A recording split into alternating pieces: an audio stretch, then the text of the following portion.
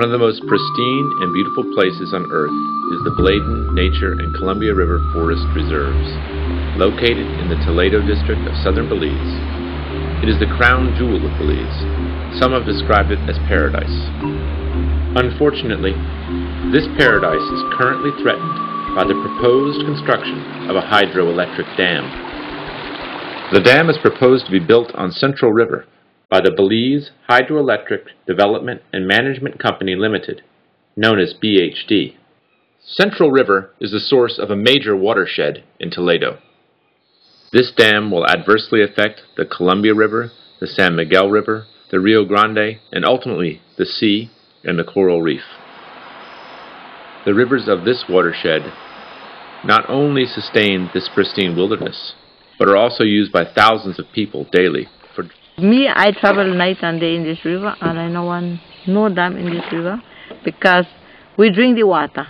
We don't have nowhere else to go drink water. We don't have nothing more than only this river. For beds, we wash dishes, for plants, for anything where we want. The whole people, the whole village, all the village them drink water from the river. It's over 1,000 people drink water in this river. Criquejote, San Jose, Pueblo Viejo, Nalumca, and then Rio Blanco, all those people back there, back at them village, they drink from the river. Because the rivers, they have lot of branches, lot of veins were run down to meet up the other rivers them, and that's why this will mess up whole lot of the place. And this river, they shouldn't do nothing at all, because that will affect this river bad. What happens if the water level goes down? What happens then? It will get dry, and where we going to get water? It might dead. It might dead because that's the head there where they're going to mess up there. The dam will be detrimental to all the communities that depend on these waters. In short, the water is their life. This is not a threat sometime in the indiscernible future. The hydro company already has a concession to build the dam. There are many questions as to how they got this concession. What consultation process was followed leading to the signing of this concession? Does our alcalde know about this concession? Does our chairman know about this concession, gentlemen? Okay. It sounds like a resounding no. Okay. So why? Why not consult with them? Why not consult with the people who were consulted about this concession? This agreement was signed on December 5th by, our Prime Minister, Honorable Dean Barrow, and members of the company, on the part of the company. And so, here we have it. December 5th, 2008. This was last year. And it says at the beginning of it, and I want to draw your attention to one thing here. It says, PHD proposes to continue and intensify its ongoing studies and develop to its fullest potential the hydroelectric resource of Rio Grande River and its tributaries, including Central River, all upstream of Rio Grande Hydroelectric Project, which is the existing dam, in the most environmentally sound manner, whatever they want to say. And to design, it says to design, construct, own, and operate hydroelectric generating facility, all in the district of Toledo. We're saying that this concession agreement is directly under your jurisdiction. You are the area of Toledo West.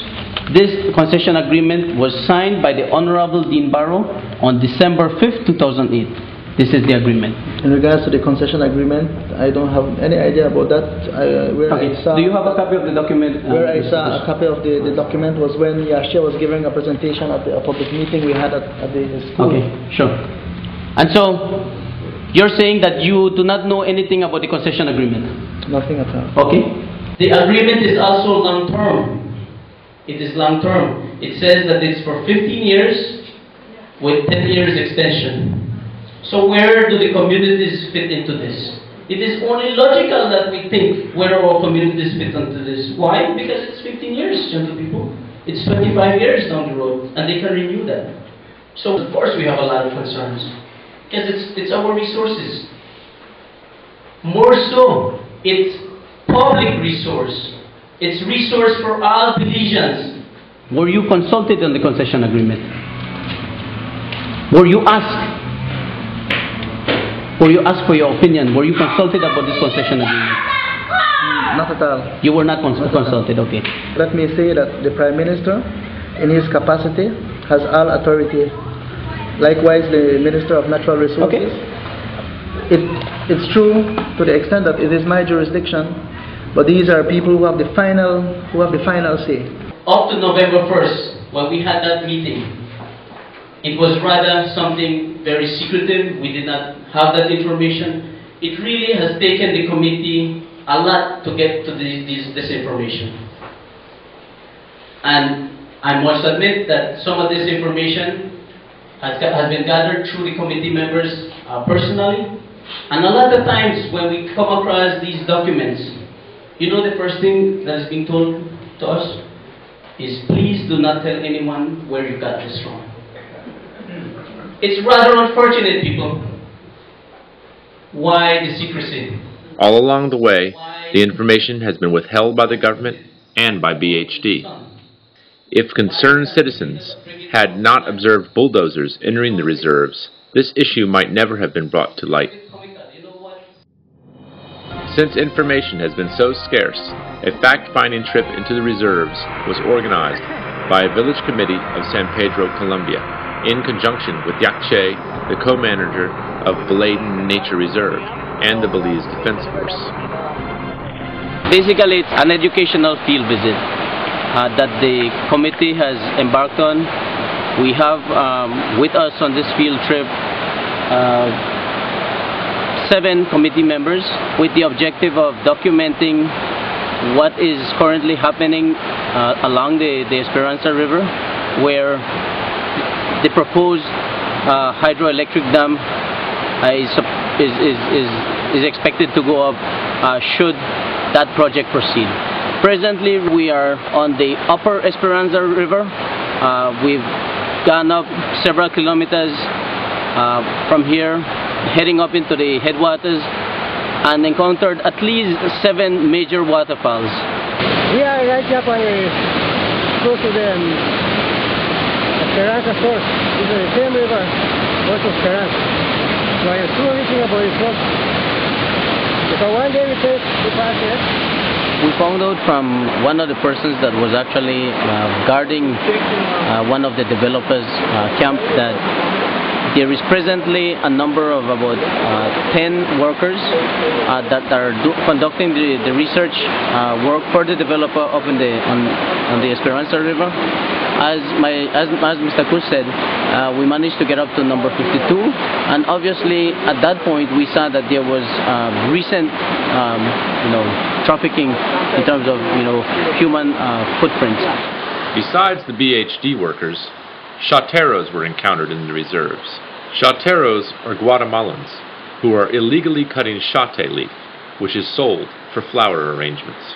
All along the way, these chateros are utilizing the existing camps that the Hydromaya developer had installed in this area and had utilized during the time that they were pushing the road. The human traffic within the area is very high, observed mainly through harsh trucks within the area, and the presence of humans can clearly be seen due to the many trails within the jungle itself passed by those chateros and hunting for the chate leaf. And added to that, the fauna part of the Columbia Forest Reserve, I noticed during the entire route I didn't saw any major, I would say, game animals such as the wild peccary or deer, or at least a little ocelot. No, I didn't see anything, or a little margay, really. No sort of wildlife. All that could be seen are basically small birds, small birds. Hunting, I believe, is very common within the area by the chateros, but it's quite hard to see what type of animal is being hunted, but I would say feathers or parrots along the road, and also with expended cartridges, 16 gauge, 20 gauge and whatnot, expended cartridges along the road.